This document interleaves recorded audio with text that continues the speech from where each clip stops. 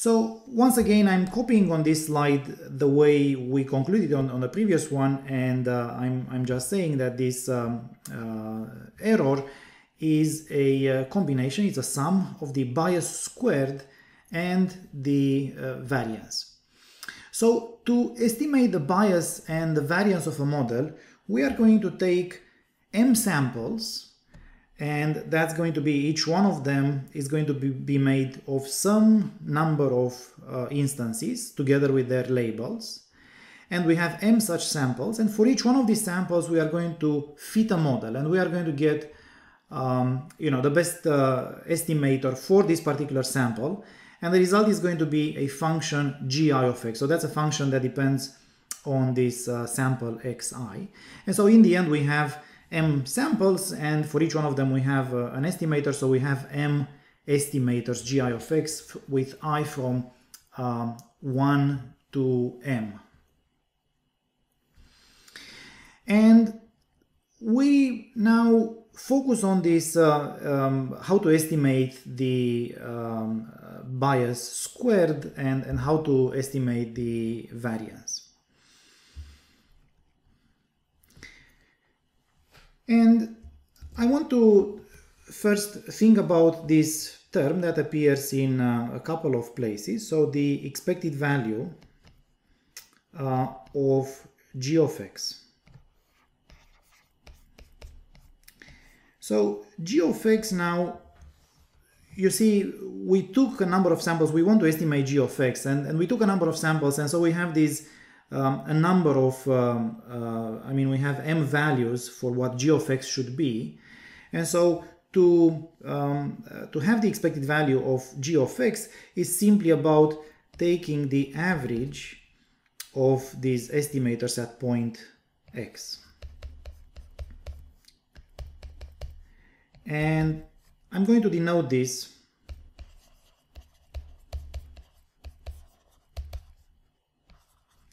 as g bar of x, just to simplify notation. So that takes care of this term here, and we also have this term here. So that's now g bar of x, the average of g of x over all of these estimators gi. The other thing now is to focus on this bias squared. So this bias squared, this is a bias of our model G, and we have now, if we are looking at this formulation, what we have is the expected value of r given x. Now r in our case, this is a regression model, so that's exactly the function f of x, that the real value at point x. So this is equal to f of x on one hand minus, and we just discussed that this is g bar of x, and this was squared. And so to estimate this bias squared,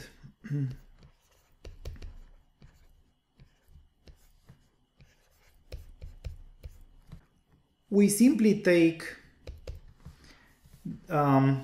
the average over all the points x. So this is the average, is going to be 1 over n sum by t from 1 to n of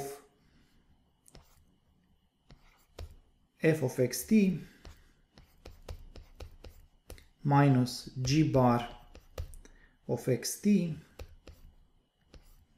and that's squared. So this is a reasonable estimation, right? You have a number of data points, and so to estimate overall you just take the average of the value in all of these data points. So now to estimate the variance, I'm just writing here that the variance, this is also the variance of the estimator we have. And so this was, again, I'm just looking at this part of the formula. So I'm just rewriting this by replacing that this is g bar of x. So this is the expected value of g of x minus g bar of x, and this was squared and expected value applied to the whole thing.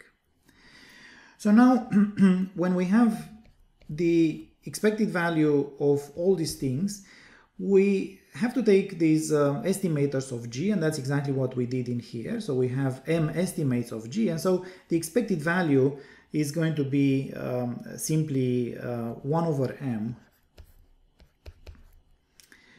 of this, so the average for all of these estimators.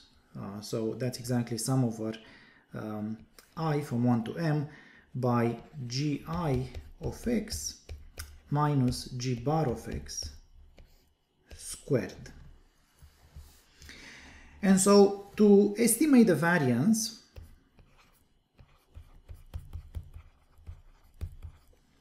so this is the variance, you know, as a function of x, but to estimate the variance overall,